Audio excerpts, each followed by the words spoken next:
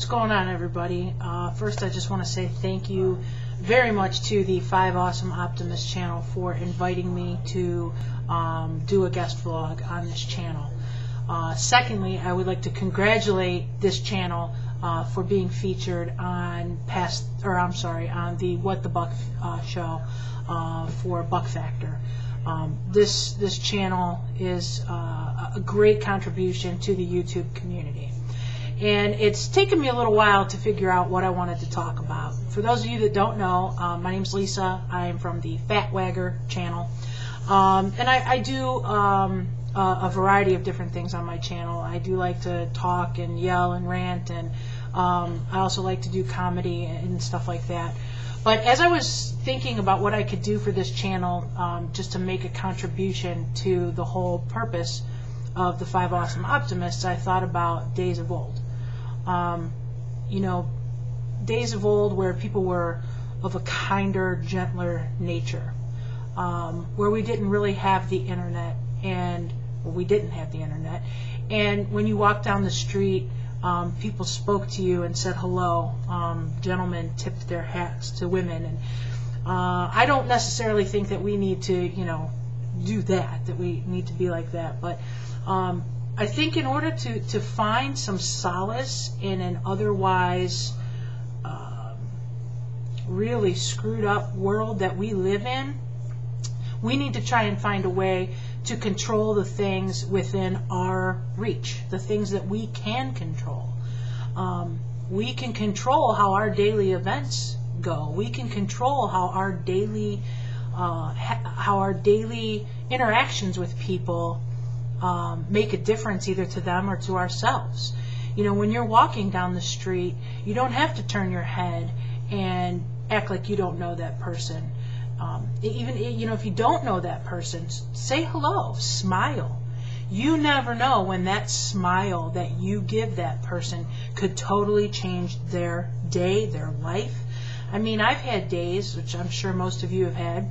You've had a terrible day. It's been just an awful day. And someone's come along, a stranger, and said, hello, how are you? And something inside you changes. It's, we are all connected somehow, some way. Whether you want to look at the big picture of it or write what's in front of you. What I try to do is make sure that it's not just my little ball, my little box, my little world that matters. I try to see that I am connected to other people, and I can have an influence on how someone else lives their day. I can affect someone's mood for the day. So I try to do at least one kind act every day. I don't mean, I'm not talking going off and dropping $100 in a charity bin or something of such great magnitude.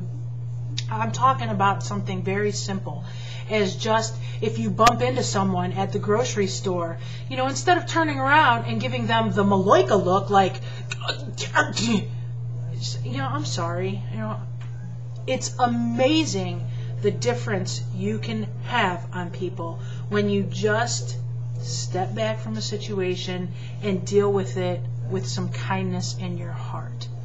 And when you look at YouTube and you look at the comments sometimes that get left on different channels, and I've had my share of comments left, you realize that there are people out there who are just here to cause hatred, cause trouble, and just be mean.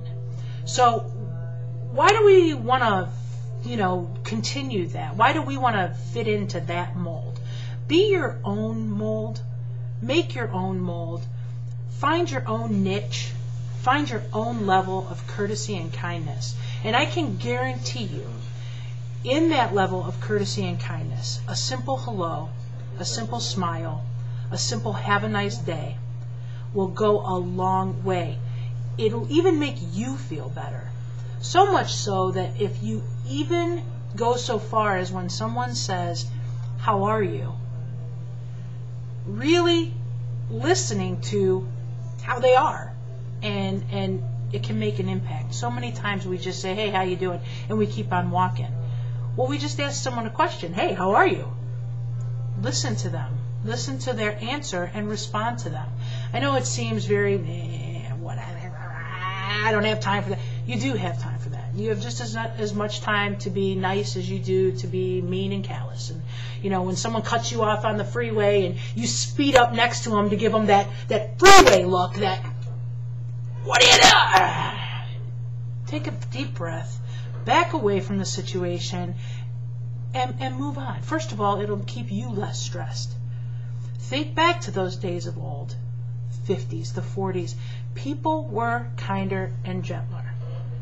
And if we can find a way back to that, I think we might find a way to deal with all of the chaos in the world.